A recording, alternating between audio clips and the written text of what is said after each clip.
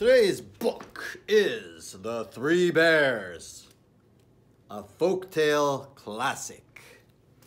This version was written and illustrated by Paul Galdone, and you may also know this book as Goldilocks and the Three Bears. So, we hope that you enjoy this reading. Thank you. The Three Bears, a folktale classic, retold by Paul Galdone.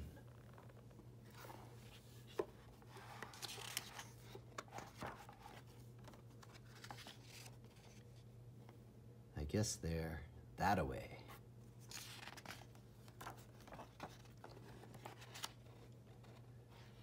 Once upon a time, there were three bears who lived together in a house of their own in the woods.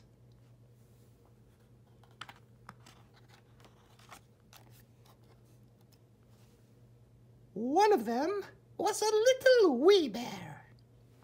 One was a middle-sized bear, and the other was a great big bear.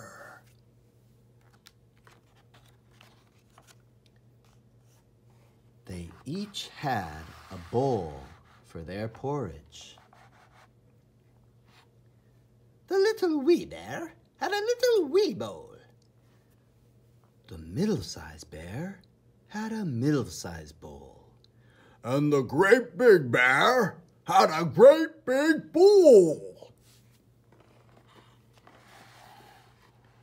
They each had a chair to sit in.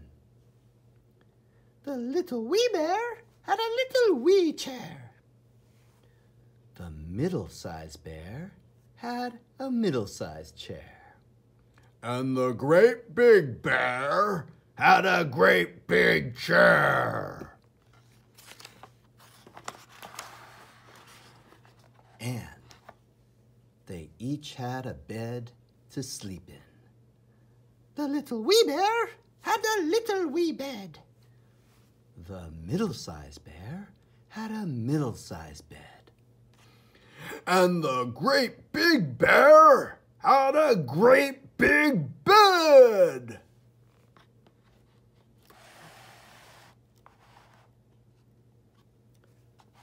One morning, the three bears made porridge for breakfast and poured it into their bowls, but it was too hot to eat. So they decided to go for a walk in the woods until it cooled. While the three bears were walking,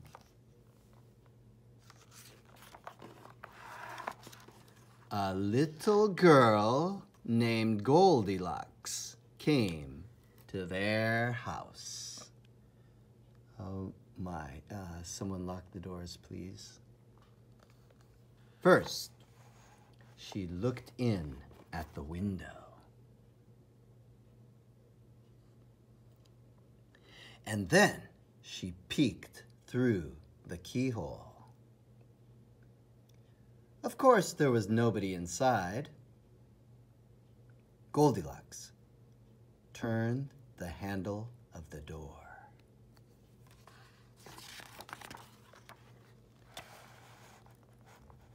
The door was not locked because the three bears were trusting bears. They did no one any harm and never thought anyone would harm them. So Goldilocks opened the door and went right in. There was the porridge on the table. It smelled very, very good. Goldilocks didn't stop to think whose porridge it was. She went straight to it.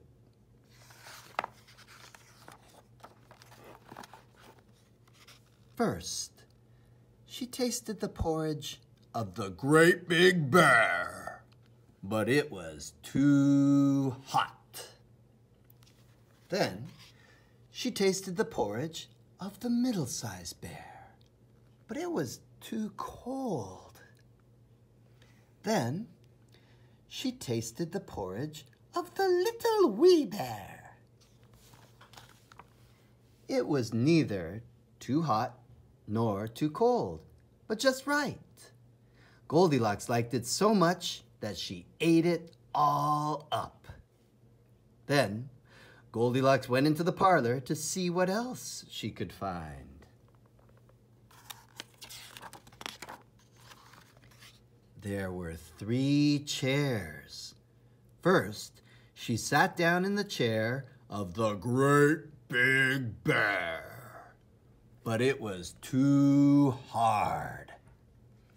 Then, she sat down in the chair of the middle-sized bear, but it was too soft. Then, she sat down in the chair Of the little wee bear. It was neither too hard nor too soft, but just right. Goldilocks liked it so much that she rocked and rocked until the bottom of the chair fell out. Down she went, plump, onto the floor. Goldilocks went into the bedroom where the 3 bears slept. First, she lay down upon the bed of the Great Big Bear, but it was too high at the head for her. Then she lay down upon the bed of the middle-sized bear, but it was too high at the foot for her. Then she lay down upon the bed Of the little wee bear. It was neither too high at the head nor too high at the foot, but just right.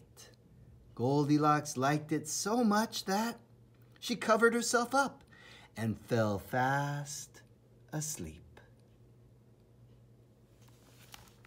By this time, the 3 bears thought their porridge would be cool enough, so they came home for breakfast.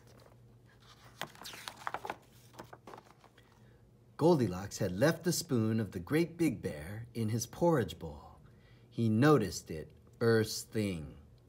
"Somebody has been tasting my porridge," said the Great Big Bear in his great big voice. Goldilocks had left the spoon of the middle-sized bear in her porridge bowl too.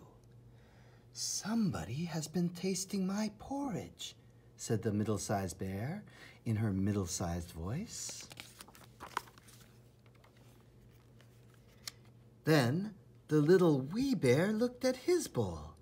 "Somebody has been tasting my porridge and has eaten it all up," cried the little wee bear in his little wee voice.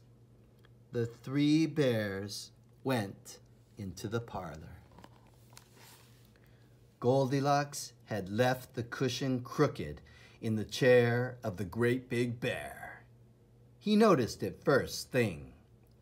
"Somebody has been sitting in my chair," said the Great Big Bear in his great big voice. Goldilocks had squashed down the cushion in the chair of the middle-sized bear.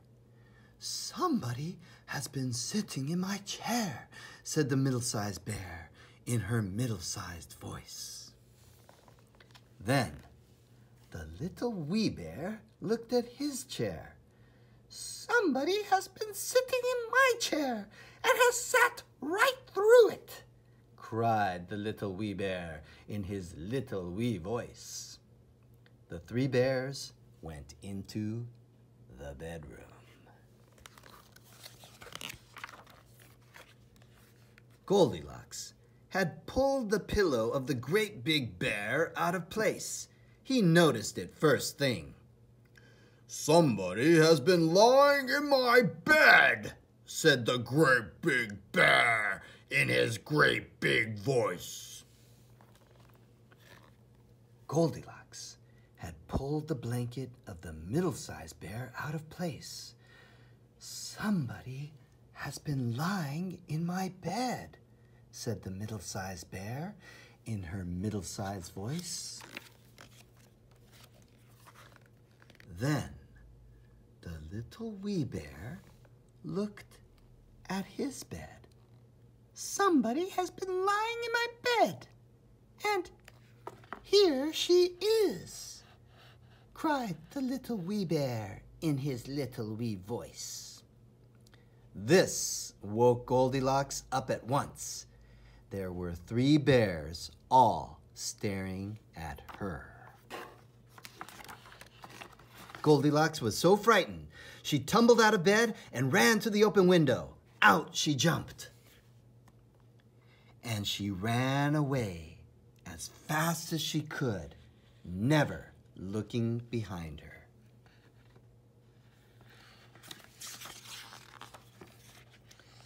No one knows what happened to Goldilocks after that. As for the 3 bears, they never saw her again. All right, that concludes our story, The 3 Bears. Let me read to you a little bit about our author and illustrator.